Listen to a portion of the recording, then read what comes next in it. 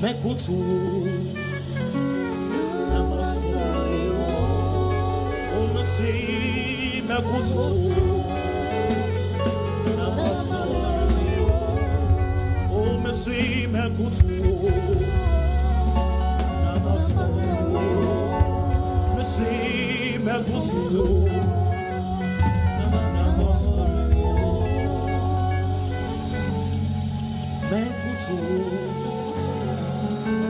wherever you are, let's lift up your voice. If we look at the things He has done for us, He deserves all the praise. It is not by how effective our sanitizers are. It is not how effective our nose masks are or observing all protocols. But it's just by the grace of God. It's just by the blood of God. So all we will do is to give Him worship. All we will do is to give Him worship. All we will do is to give Him praise. If we look at the things He has done for us, I just want you to lift up your voice. Thank God for protection. Give Him praise for a hedge around you. Give Him praise, give Him praise. Say it, say it, say it, say it.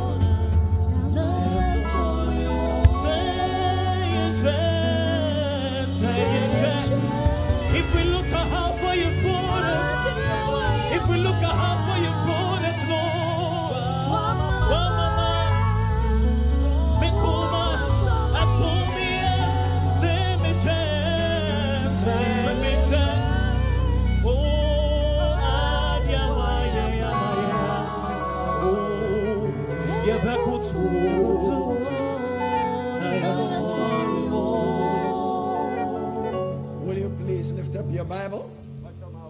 Will you say, this is my Bible? It is the Word of God. It has the power to change my life and to give me an inheritance amongst the saints. I'm not a hearer only, but I'm a doer of the Word. Hallelujah. Will you please take your seat in the presence of the Lord? Amen. And you are welcome to the house of the Lord. And those of you watching me by television, you are welcome. And I believe that these few minutes we are going to spend together, your life will never be the same as the month of July. And this service is designed with you in mind to equip you and establish you like never before. July for us in Perez Chapel is a month where we equip our youth, we prepare our youth for leadership. And so it's a month where we meet with our campus ministries, we meet with our youth, we have our youth camp, etc. So it's a month that is very special to me because it's a month when we seed the youth for the future. And so if you're a parent, you want to invite your children to be part of the service, you want to open your spirit, because there are building blocks we are putting that would help build our lives and the future. Now, last week, free Perez Dome. Na odofo ye bosome a etoso nso no ye bosome a enka bribia no ye ne mabu Asia Edia Eradi asem etete wo mo ene wo mo nso a ewo ye school public school ahuru mo no nyina ye kwa ye ho ano ne ye nhie mu kase na esai yare kudiegu enti yetimi anhia enti ye bosome a ye maniku hu yie na me pese me ditete emabu no na wotwe atwam no ye hye adusua bi ase se ye dache emra COVID-19 ebetwamu awi no. So we started a message I titled Building a Future After COVID-19. Enti ye hye adusua bi ase a metu din se ye dache COVID-19 achi. And we ended at saying that wealth is not everything. And we saw Jesus saying in Mark 8:36, for what profit does it profit a man if he gains the whole world and loses his own soul?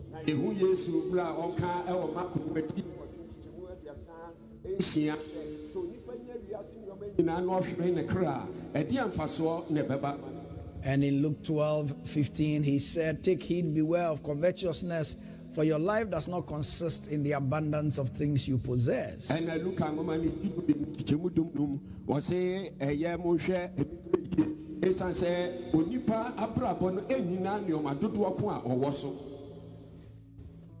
We talked about the fact that when you get wealth dishonestly,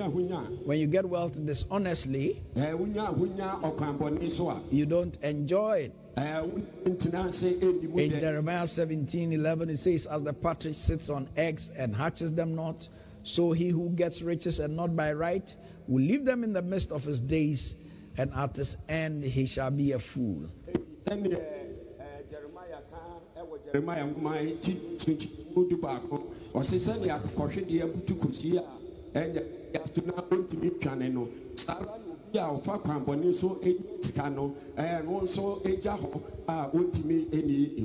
You would ask me, Bishop, does it mean that wealth is bad? Not at all. Because the Bible has nothing good to say about poverty. It is not wrong to be poor, but it's wrong to stay poor. And when we say somebody is poor, we mean he lacks sufficient money, or he's living below a level considered comfortable in society.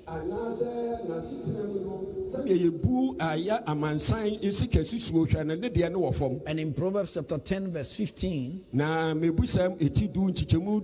Bible says the wealth of the rich is their fortress. The poverty of the poor is their destruction.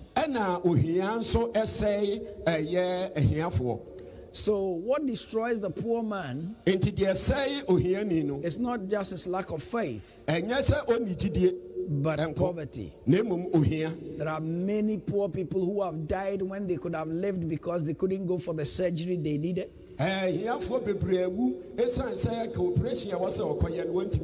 Some of them are in jail because they couldn't have a lawyer. And they came against somebody who was powerful and rich. And so they were destroyed by their poverty. Poverty also demeans.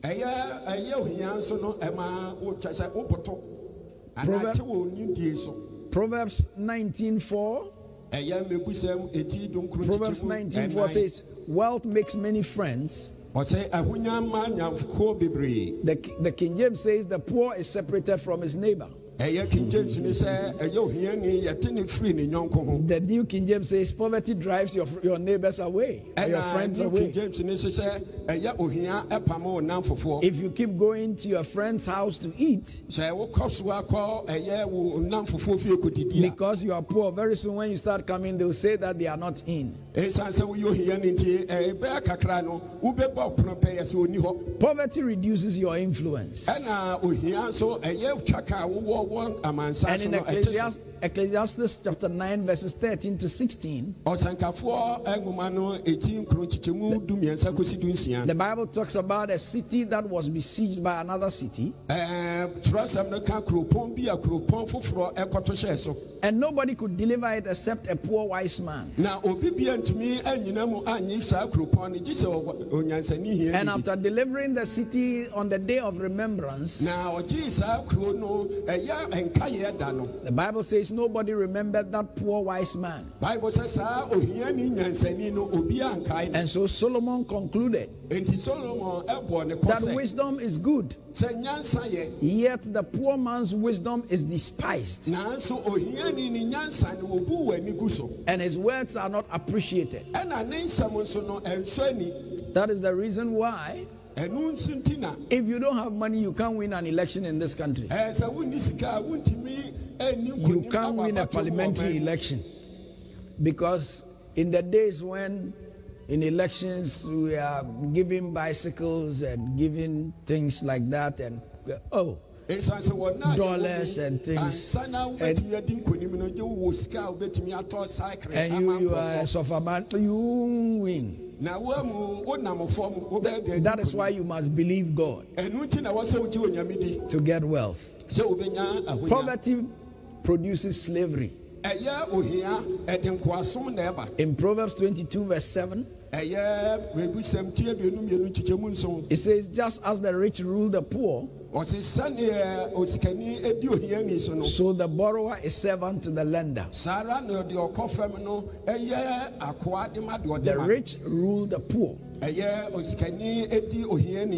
You don't want that to happen to you. Now, if you are going to be a young man or woman who is a man of integrity, then you have to learn to pay your debts.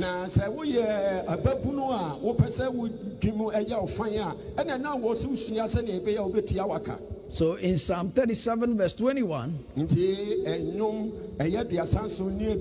it says the wicked borrow and never repays, but the godly are generous givers.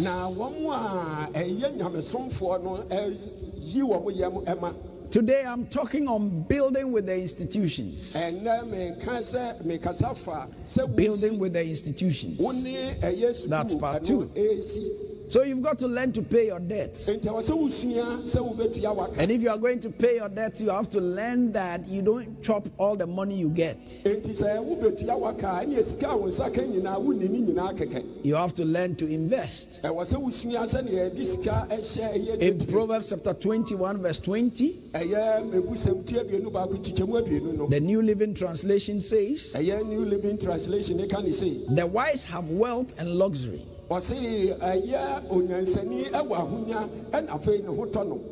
but fools spend whatever they get. No matter how much you earn, you have to learn to save some. It is only a fool who chops everything he gets. Listen, the truth of the matter is, no matter how much you earn, it will, once you start earning it, it will not satisfy you after a while.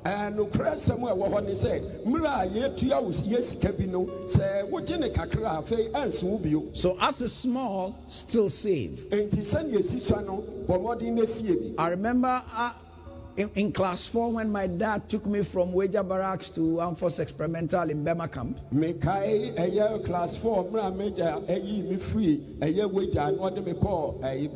After registering me in the school, he took me to the post office and opened a post office savings account for me. And said, any extra money you have, put it there. So even though what he was giving me was not enough, I learned to save small. Then I got saved. And I found out that Joseph told Pharaoh to save 20% of whatever he would get for the next 7 years.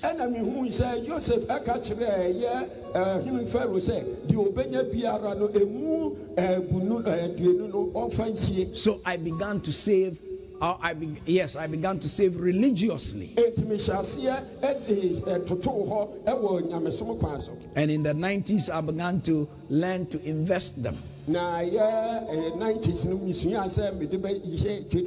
In Proverbs 21:17, from the Moffat's translation, it says, a man's treatment of money is the most decisive test of his character.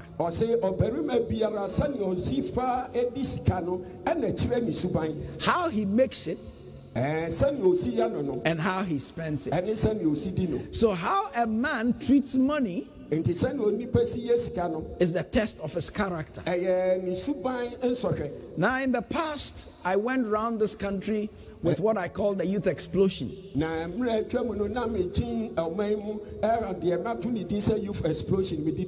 I kept teaching the young people that they must invest. Because I was doing it. But these days, when they ask me, Bishop, how do I invest? I don't know what to say anymore.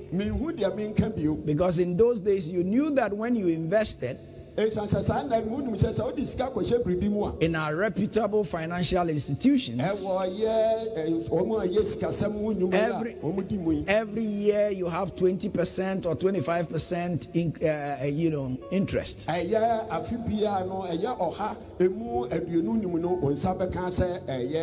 Now we have eroded the confidence of investors, including me. Because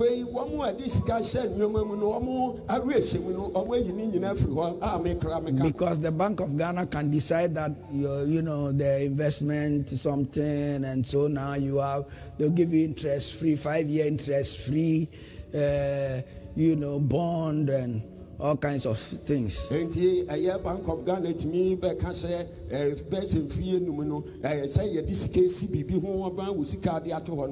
of failure of financial institutions. Under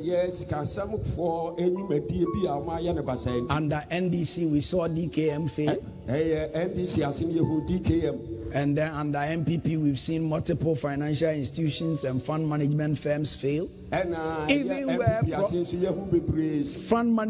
fund management firms that housed provident funds, even now you can't be sure that you get your provident fund.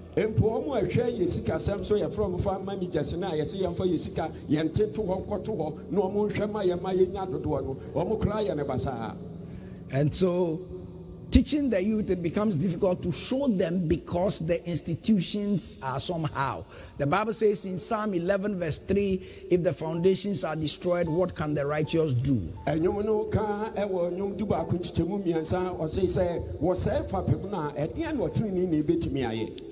In those days, you can easily tell a young man, look, you can do your work and invest, risk-free investment. There are some of the investments, they are risk-free.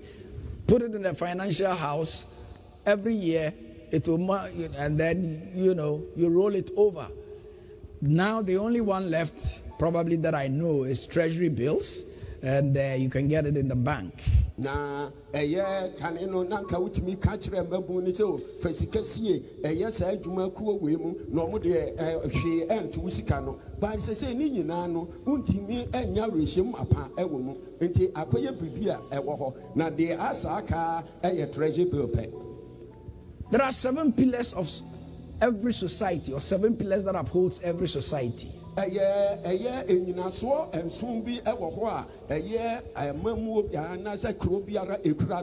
are the pillars of government or politics, economy or business, education or academia, family, religion, sports and entertainment, and then media. Unfortunately, we have allowed politics to dominate all the other pillars. For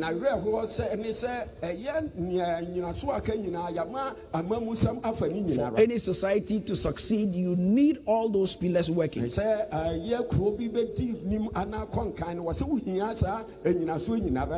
almost all the decisions taken in the business and banking sector are political.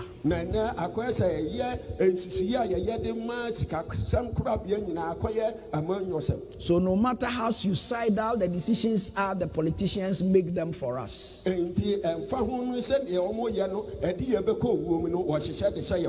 Educational decisions are not made by educationists anymore,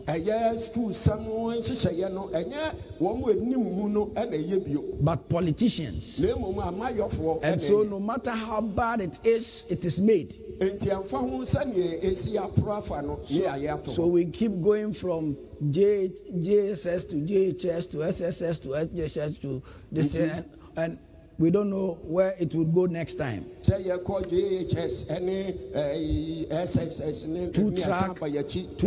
3-track. Maybe next time it will be 4-track, 5-track, but we need educationists to make the decisions, not politicians. 2 tracks, 3 tracks.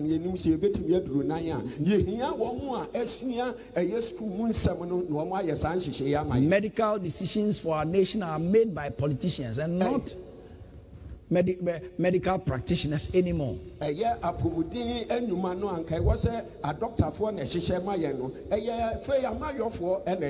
we can all be dying as long as the decisions meet political whims and caprices. It's taken.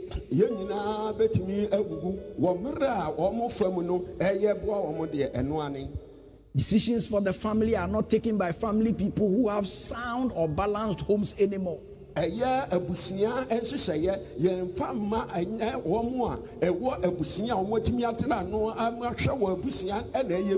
But by politicians or celebrities.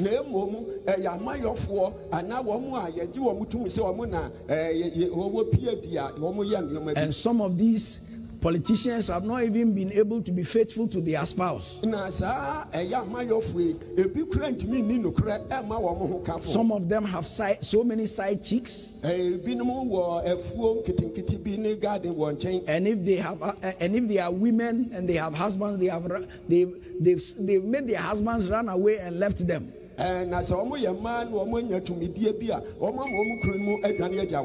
Some of those who take the decisions are old people who are chasing girls the age of their daughters and granddaughters.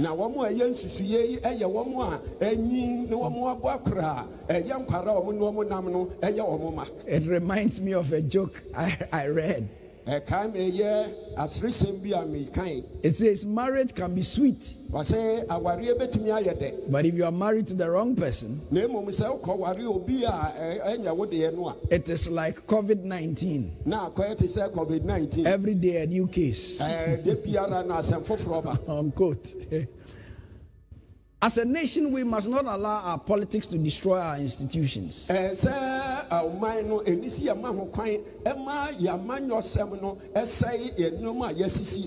We must have just balances. And the laws of the land are supposed to do just that. Proverbs 11 verse 1 says, a false balance and unrighteous dealings are extremely offensive. They are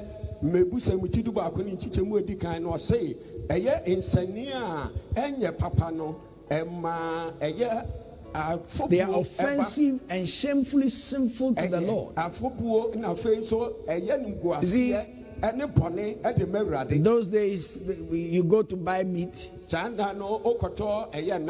if you are buying 10 pounds or 2 kilos, they will take a 2 kilo metal and put it on the scale here, and then put your meat here. If it's 2 kilos, it will balance. But if the person is wicked, he will intentionally change the scale.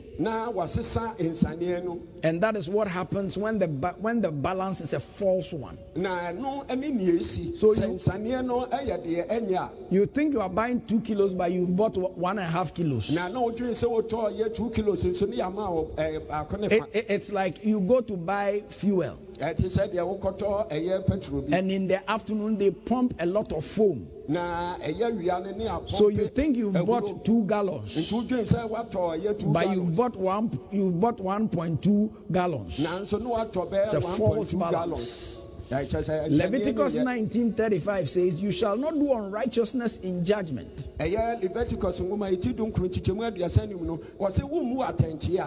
And the verse 36 says, you shall have accurate and just balances. So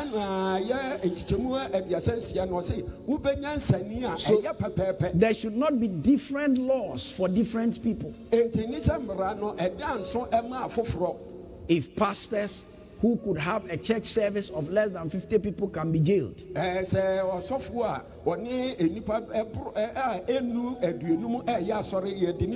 When other people who are not pastors go to hold functions that have more than 50 people when they are not supposed to do that,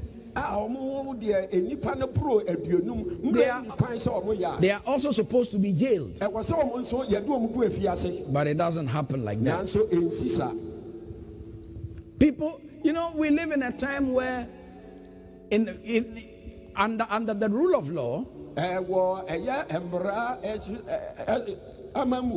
you are innocent until you are proven guilty. But now you are guilty, or you are declared guilty till you prove yourself innocent, which is not the rule of law. So people can sit on air and accuse pastors without due process, and you are pronounced guilty on TV and in the courts of public opinion. Now, normally I don't reply to my critics and accusers, but recently I kept getting calls all over the world that one Obotan or Blair, a herbalist who claims to have been a fake pastor, sat on a TV platform to accuse me of being fake, claiming I trained Obinim. So if he's Azan, then I am chief. Well, Jesus trained Judas, and Judas became a traitor. They didn't make Jesus a traitor. I'm not comparing myself to Jesus. He was perfect God and perfect man. But he trained Judas. Well, I didn't train Obinim. He asked for my mentorship, and it did not work. And the rest is history. You see, a good father can have a bad child, and that doesn't mean the father is bad. And for this accusation, because ministry is based on integrity, my office has reached out to the producers of the program that the guy should produce evidence of his claims about me, or he be made to retract, but nothing has been done. And so today you can be accused on TV without any legal process. We can't run this country like that. We can't also, politicians cannot also run the church. The church is a pillar of its own, and the church must be run by religious leaders.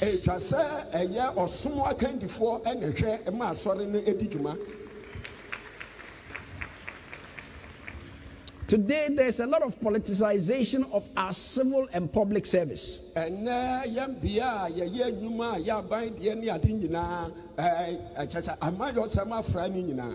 But people, young men, must know that if you join the public service and you work for 15 years,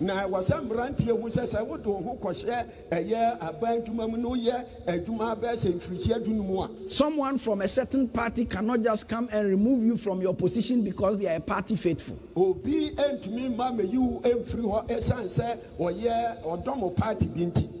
Unfortunately, today our public and civil service are the preserve of politicians, their families and friends.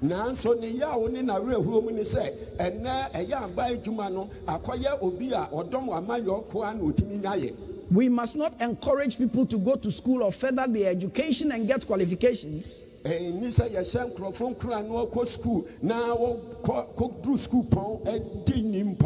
And when it gets to employment, party faithfuls with less qualifications will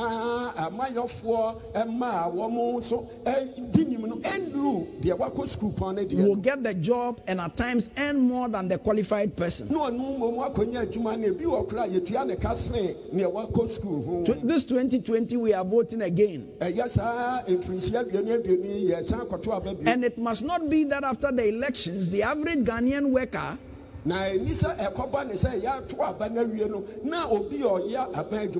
is afraid because of his tribal name. His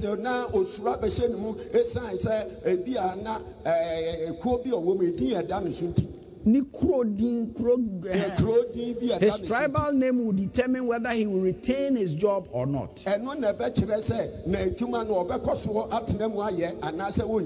Beloved, our politics must stop dividing us.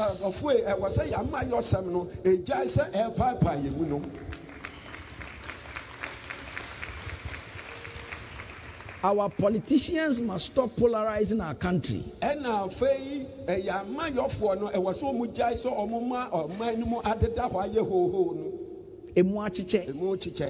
We used to be one country.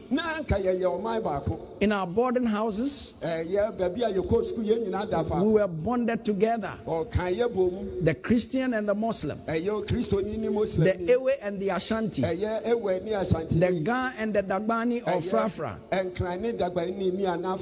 the Dagaba and the Nzima, etc. All of us stayed in one dormitory or hostel. So we saw ourselves as one people. Today our politicians see some Ghanaians as foreigners. And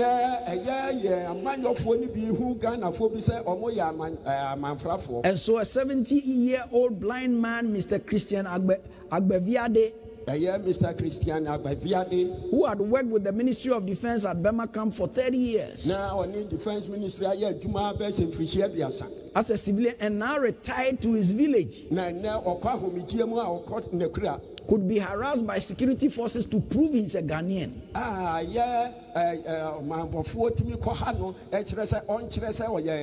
Because he's branded Togolese. When I saw the video, my stomach churned. As to what our country is coming to. Apparently, this old man was the in-law of the moderator of the Global Evangelical Church.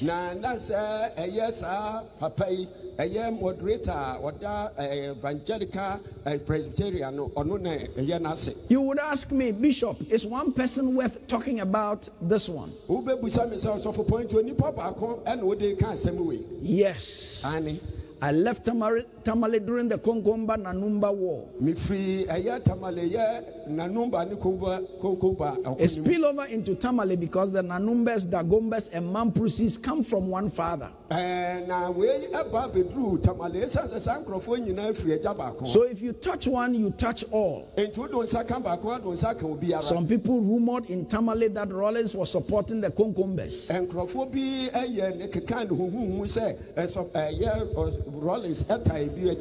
And so in Tamale, the rumor was that the Ewes had sided with the Konkombes. So they started attacking Ewes. They killed 2 Ewes, put their heads on sticks, cut off their heads, put it on sticks, paraded the streets of Tamale.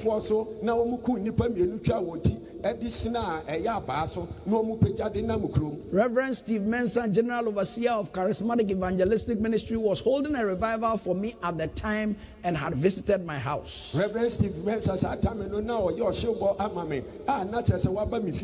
When some irate youth holding cutlasses and cudgels came to my gate,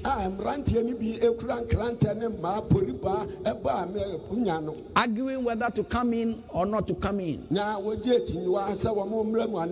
was standing with Reverend Steve in my kitchen window overlooking them.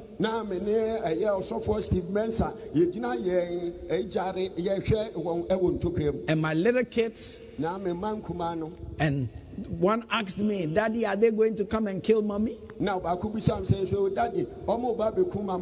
Upon counsel, I had to leave Tamale to Accra. And so these things matter to me. Our politics must stop dividing us.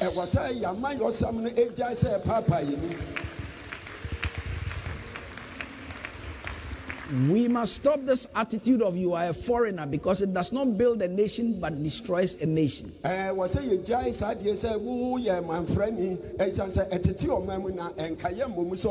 been studying the history of the Rwandan war. And there was a tension built up for so many years.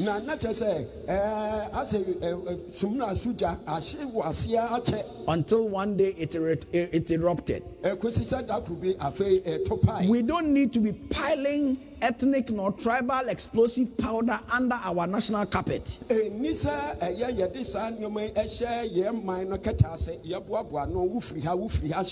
Is a bishop. Why are you talking? Because it could be you tomorrow. Today it is somebody else. It could be you tomorrow. A German Lutheran pastor named Martin Nemola, speaking on the cowardice of German intellectuals,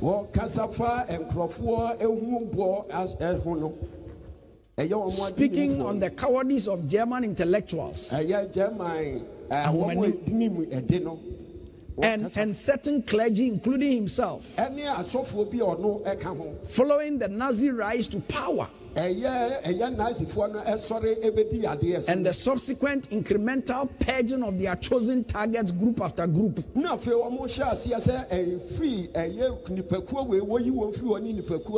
He said, and I quote, "They came first for the communists and I did not speak up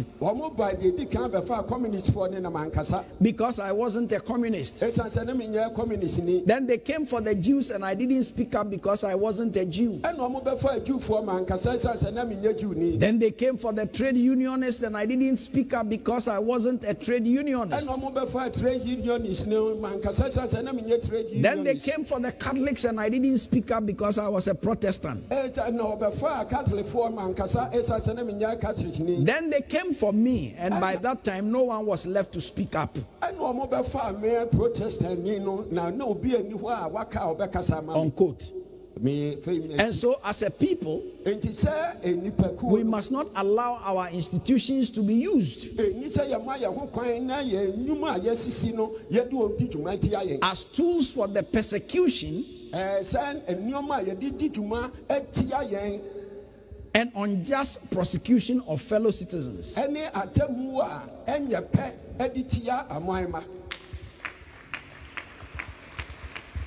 Beloved, we live in a country you cannot criticize our politics anymore. The politicians have made it so difficult to criticize their mistakes and faults.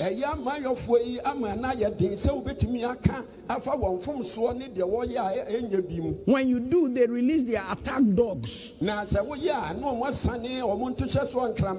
who pounds on you through the media and social media. They would insult you, threaten you, and label you.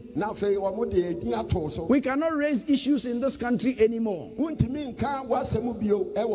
When you do, you are branded NDC or MPP, depending on whose ox you have got.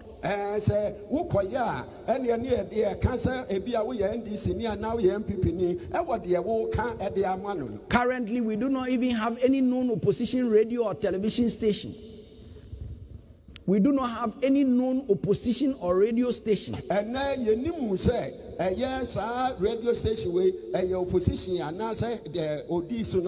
And we pride ourselves we are a democracy. Well, an unknown author said this. For so many years, it was attributed to Edmund Beck or Robert F. Kennedy, but the author is unknown. He said the only thing necessary for the triumph of evil is for good people to do nothing.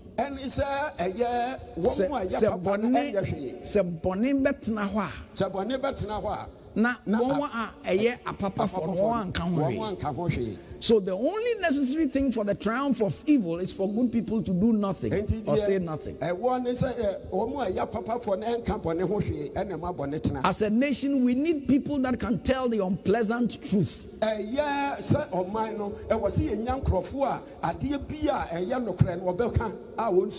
If we build a nation of yes people, then we are doomed. We have too many sycophants who only tell leaders that they were making a mistake after the leader falls.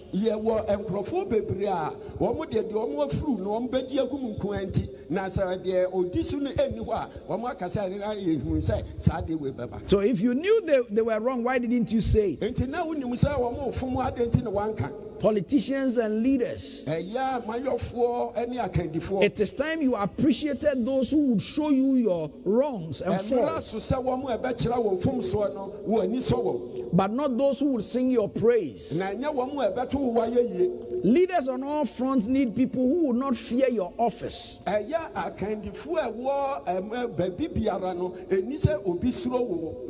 You need people who will not fear your office,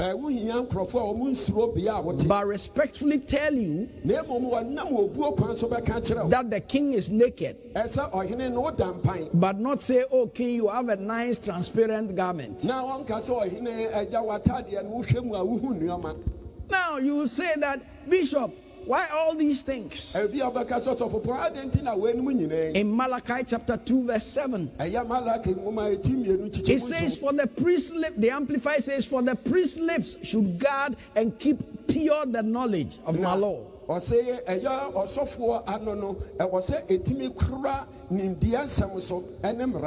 the people should seek or inquire for and require instruction at his mouth. For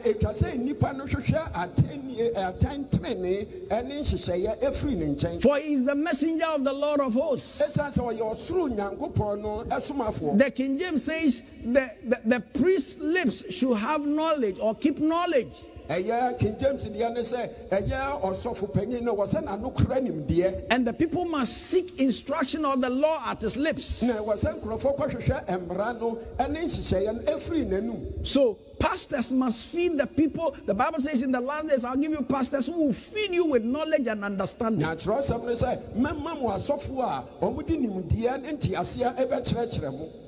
How can our prophets prophesy safety?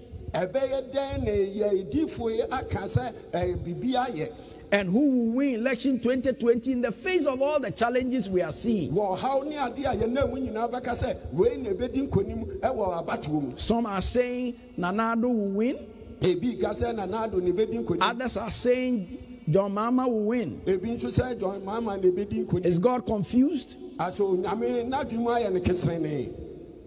If we start prophesying this one will win, then why don't we make them stop and then we just choose them? We as pastors must be educating the masses instead of prophesying the death of celebrities.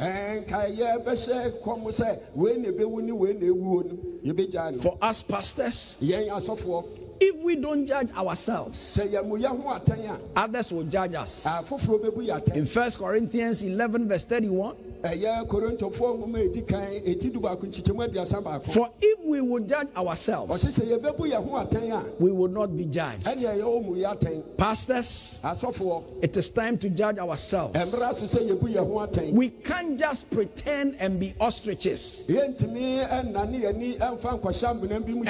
that everything is okay. Some of our pastors think that whatever they say must not be subject, or prophesy must not be subject to scrutiny. In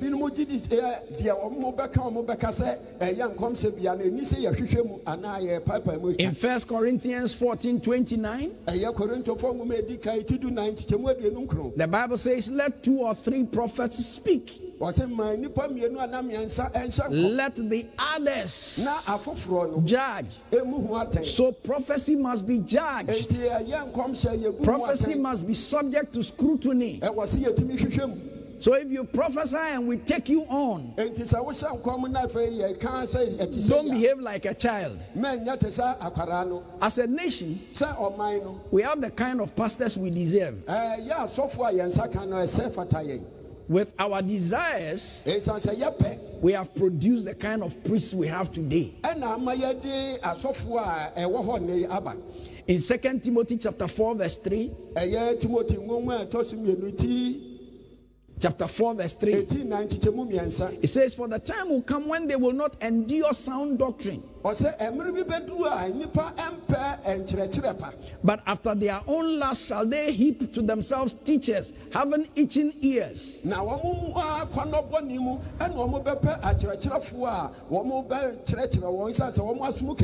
they shall turn away their ears from the truth, and shall be turned unto fables.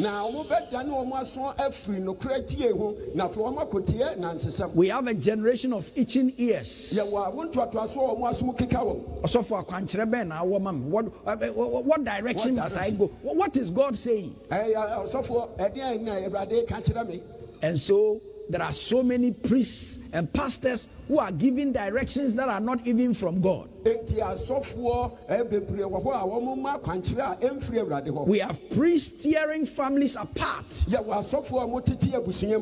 With your wife or your mother or your grandmother is a witch. Instead of teaching the people how to work on their marriage. Because if God gives you an angel, you have to work hard to live with the angel. Instead of pastors teaching people the principles of fasting and prayer. So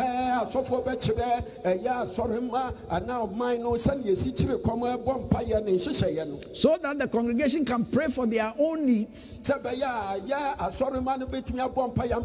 Some pastors are saying, bring me the provisions and I will fast for you. Instead of teaching the people that God blesses hard work, and that if they don't do any work, which is zero,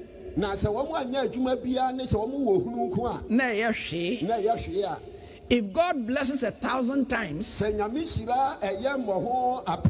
you will still have zero. Instead, they are prophesying lotto numbers. What a shame to us pastors. Beloved, we have a danger, and it's a danger of unemployed educated youth.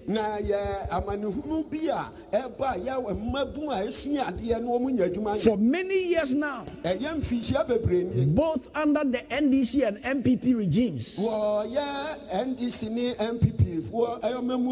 when you get to the traffic lights, there are young men who will be running after your car for a pittance, not because they don't want to work, but because there are no jobs for them to do. One time a national security boss said to me, and I quote, he said, the danger in this nation is not from armed robbers and armed men, but jobless, educated young men and women. We need leaders who don't eat in the morning. That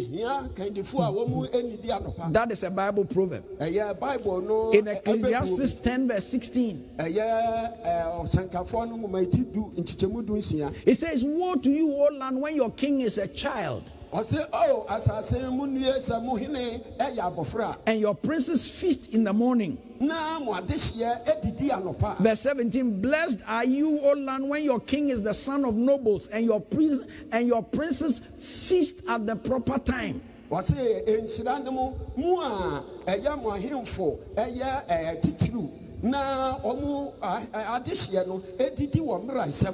Princes who eat early in the morning simply means those who chop when it's not time to chop.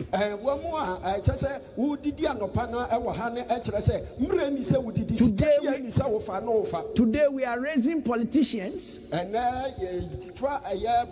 who come into office, and before they came to office, some of them, their house, the roof was leaking. Within 4 years, not only have they renovated the house, some have bought houses, some have chains of cars. Meanwhile, before they came into office, their car was a wounded one. They are eating in the morning. There is a time for everything. Amen? Amen. You don't eat before your time. Beloved, for us as a nation, with what we want to bequeath to our children, those of us who are old, we must feel guilty for allowing such things in our nation. Not only must we feel guilty, but we must repent and have a sense of moral responsibility and teach our young people to follow institutions or build with the institutions. The Bible says, if my people that are called by my name will humble themselves and pray and seek my face and repent of their wicked ways, then I will hear from the highest heaven and heal their land. It didn't just say if we would pray, but it said if we will repent or turn from our wicked ways. May we repent. Beloved, may God bless our homeland Ghana. May He help us to make our institutions work and help us to unite as one people for the development of this nation. God bless you.